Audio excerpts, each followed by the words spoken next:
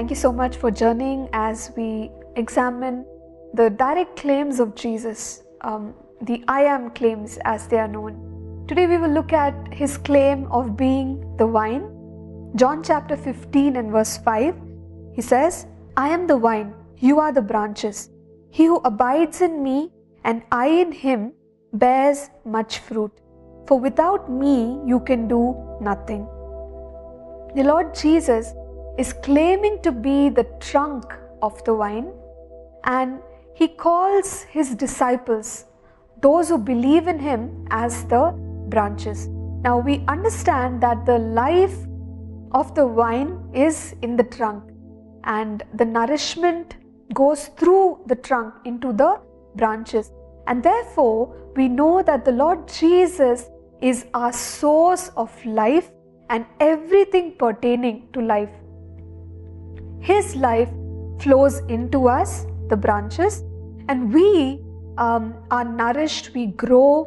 The Father prunes us, as the passage also speaks. And we also recognize that the branches are the fruit-bearing part of the vine. The fruit refers to the outcome of our life and our ministry. But the beautiful thing we notice here is that God is releasing life into our being through which we can bear fruit. He's not asking us to do anything by ourselves, but He is with us. His life is there for us to be able to do the works which He is calling us to do. And we also see that He wants us to bear much fruit or be very, very fruitful because of our connectedness with Him. Jesus, when He referred to Himself as the vine and us as the branches, also is saying that we need to be connected to Him. It is when we abide in Him and He abides in us that our life becomes fruitful. And without Him, we can do nothing.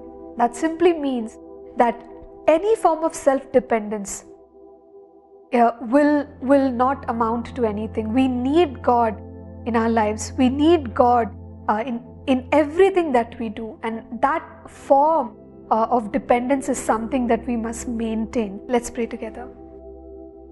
Heavenly Father, thank you that we can abide in Christ. And thank you for the God kind of life that flows and Lord, that fills every part of our being, Lord. Father God, we pray for fruit. We pray for, Lord, your strength to accomplish every purpose which you have for us. In Jesus' name we pray. Amen. Thank you for tuning in to Living Supernaturally. For more resources to strengthen your spiritual walk, please visit apcwo.org.